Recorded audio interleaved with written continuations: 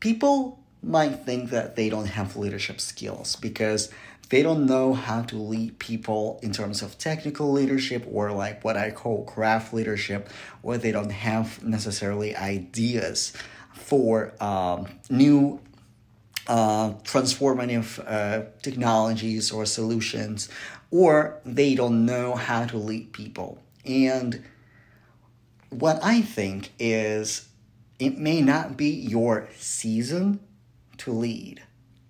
Because in order to lead, you first need to build something. You need to build your authority. You need to build your skill set. You need to build your personal brand.